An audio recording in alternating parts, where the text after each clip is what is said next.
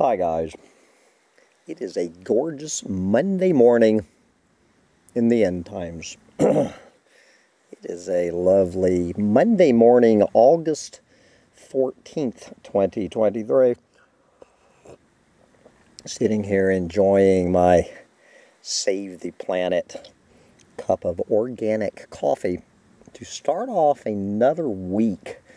And it is going to be an interesting week here at Bugs in a Jar Farm. I have a lot on my plate, to put it mildly. But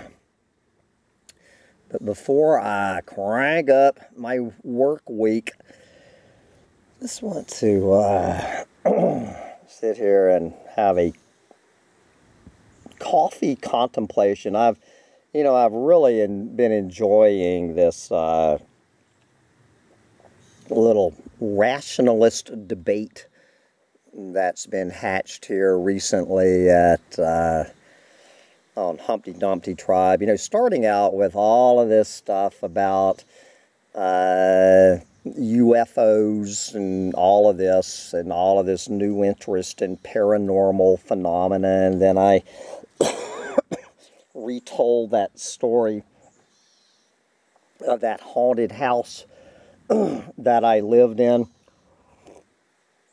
that people still think that I was dealing with a ghost. As far as I know, I've never met a ghost in my life. That was a poltergeist, not a ghost. But anyway, we're not going to split hairs in the paranormal semantics. So anyway, the reason I enjoy this debate is because I still cling to the notion that I am a rationalist. I still claim to be in the rationalist camp. But, just kind of like, I am a lesbian trapped inside a heterosexual male's body. What I am is I am a rationalist who is trapped inside the mind of someone who has lived in a haunted house and has first-hand experience of a phenomenon that I cannot explain rationally. There is no rational explanation for a 16-pound bucket of water sitting on a floor, launching itself across a room 20 feet, 8 feet into the air. There is no rational explanation for it, and there's no rational explanation, for these secondhand stories. All I can address is the firsthand. All it takes is one experience in your life to threaten your little clinging to rationality. And so these rationalists who have never had a first-hand, direct, personal challenge to their rationalist worldview can just smugly sit tightly. And then, of course, there's the other little problem that, I was, quote, abducted by space aliens for 22 goddamn years. Now, even I, and it was a little bit of a stretch, and it took me over 22 years. Even with that one, I have come up with the rational explanation that what that is all about, at least for me, and 99% of this UFO abduction experience, is DMT. It is this brain chemical, DMT, that we all produce, and it has something to do with a DMT imbalance that I that I suffered from that brought on these episodes, these bizarre episodes. But even though that's a rational explanation for what happened to me for all those years, it still does not mean that these space aliens that I dealt with are not, quote, real. And I have to face the fact that I get most of this from Rick Strassman's research that he details in his excellent book called DMT, the Spirit Molecule. Anybody wanting to understand the alien abduction phenomenon, at least as it applies to, I am guessing, 99.99% of the people suffering from it, the answer can be found in DMT, the Spirit Molecule by Rick Strassman. So this is where it really gets weird. The rational explanation of UFO abduction it still forces a crack in the cosmic egg of any rationalist. So I enjoy being able to agree with both sides of this debate. When when people like Andy the Gardener come on, with his, Andy the Gardener came up with the single greatest takedown of, people who believe in UFOs and space aliens that I shared a few days ago. I absolutely love it when a closed-minded rationalist just can't take it anymore from anybody with an open mind, meaning according to a rationalist, anybody with an open mind is a raving lunatic. Now, probably the vast majority of times they're correct. Okay, the old thing, you can only open your mind so far before your brain falls out of your fucking skull. It's a thin line between having an open mind and being an absolute brainless, clueless fucking moron. It is a very thin line. The difference between being open-minded to possibilities versus being a brainless, clueless fucking moron who does not have the most fundamental grasp of nuance, discernment, and critical thinking. And we, of course, the world is full of that shit, starting with every major organized religion on this planet, on down the spiral. So anyway, but I do love to be part of the debate, and so I shared with us Andy the Gardener's rationalist takedown of what he considers, clueless fucking morons.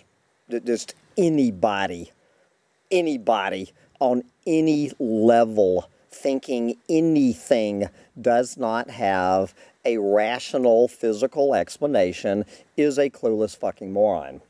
And I've been waiting. I say, okay, guys, I know somebody intelligent, some open-minded person is going to come along with an appropriate response to the Andy the Gardeners and the colony of cells and the rest of my rationalist friends. And what I love, some of my in my own circle of friends, I am friends with the most rigid left brain rationalist that you have ever met. I go the full spectrum on this. So I don't get that triggered by either side. Good God, if I got triggered by either side, since I am sitting here in the middle, still clinging to my rationality, but having to put a couple of asterisks out there. But we're going to hear from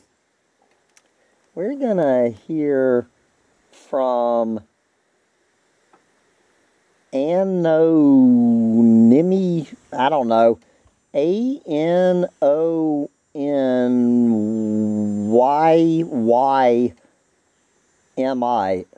Anonyymi. We'll just call him Anonyymi. So this is what Anonyymi, again, I have no clue if Anonyymi is male or female. This is what Anonyymi has to say to Andy the gardener, colony of cells, and anybody else absolutely refusing to move the needle, that there could be other possibilities that cannot be explained by rationalism. Take it away, Anonyymi.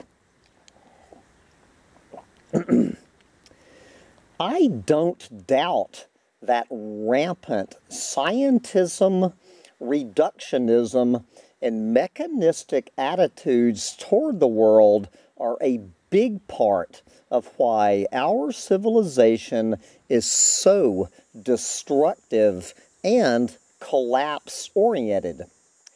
There is something wrong with these butt-scratching apes made from cognitive limitations, biases, and errors, who think they are the ones to happen to have a perfect model of reality and also know all the possible phenomenon from here to eternity. It's a kind of hubris of the planet eaters who will crush every wonder nature has to offer to get a pile of cash for their personal kingship. I think that is the same greed, the same chauvinism, the same fear of weakness, and the same inability to accept limitations or another being's viewpoint powering the bus of ultra-rationalism towards another kind of cliff. Can humans ever have healthier kinds of attitudes? Or is that all just doomed to be plain old stupidity and delirious dreams? Maybe pissed off Harvey had a message to convey. There you go. Thank you, Anonyymi. Yes, and the butt-scratching apes made from cognitive limitations, biases, and errors who think they are the ones who happen to have a perfect model of reality and also know all the possible phenomena from here to eternity. Oh, God. You know, it just must be, it just must be sad to be so close-minded. And never to be challenged, never to have your worldview challenge, that you sit there and just build this, this wall of your own reality. It's this is reality. Oh, God. Anyway. Reality. The very concept of reality, and anybody on this fucking planet thinking they know what the fuck any of this is about. There is not one human being walking on this planet who has any fucking clue what's going on this planet. And that's the reality. Anyway, I gotta get out there on this spectacularly gorgeous Monday morning in the end times. Get out there and get to work and enjoy it, and enjoy this reality, whatever the fuck that means, while I still can. And I suggest you do the same. Bye, guys.